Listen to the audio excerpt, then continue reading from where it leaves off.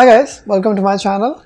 If you're looking for a basic video editor for your basic projects like editing, adding some video effects, transitioning, or merging multiple videos, but you don't want to install any additional software, neither you want to pay for any commercial licenses, then this is the video that you're looking for.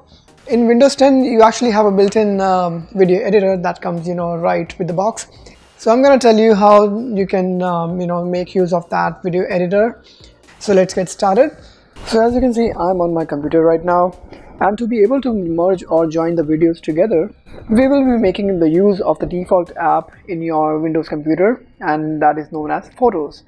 So just start your Windows and just start typing Photos, and you can see the first app that comes out called Photos is the app that we'll be using in this tutorial.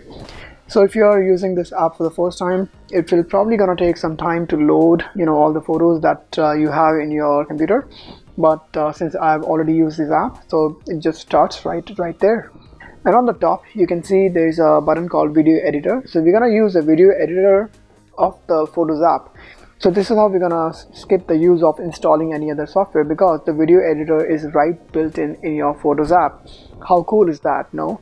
So what you need to do, you actually need to start a new project in your video editor. So click on the plus button on left, and I'm gonna name it as merging of the videos.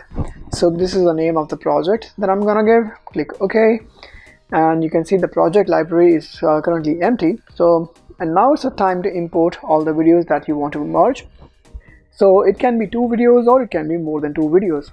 So in my example, I'm gonna, let's say, import these 3 videos. So just drag and drop it over the video library like that, and it will add the files in your project library section.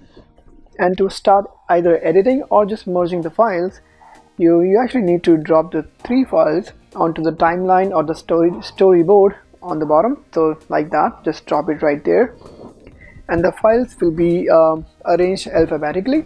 However, if you like to change the order of the merging or joining the files, you can actually drag on the file just by holding the cursor, holding the mouse pointer. And as you can see, the 3 files are actually 2 minutes, 2 minutes, and 3 minutes in length. So you can see the combined file is going to be like close to 8 minutes. So you can actually before even starting the conversion process, you can actually see how your video is gonna look like after conversion. And another interesting thing that I like about the video editor is that it has like a lot of features, like that you can actually trim the video, you can split the videos, you can add text to the videos, you can add 3D effects, you can increase or decrease the speed of the video. There are like different effects in the video editor. So even without any third-party software like Adobe Premiere or maybe any paid software, you can actually do your work pretty good. So that's what I like about video editor, that it comes with your Windows by default. You don't need to install anything, and it has like a lot of important things that you actually need for a basic project. And once you're done with the editing, just head on to the top right and click on that export button known as finish video. So once you do that, you can actually choose the quality of the video. Currently you can see that it says 1080p is the recommended and the maximum quality available, and maybe because my 3 videos are actually 1080p in size, in quality, so that's why I don't have any other option, but I'm actually okay with it. So I'm gonna just select the 1080p option and click the export button, give it a name and your location of the file, and click the export button and give it some time. The conversion time will actually depend on 2 things.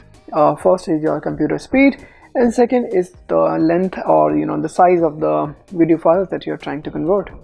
And as you can see, once the conversion has been done, the 3 merged videos actually starts playing right there. So you can see that's the videos merged right there. So those are the converted videos merged together right there. And see how easy it is to actually use the video editor of the Photos app in your Windows 10 computer. And the best thing, you don't need an additional software.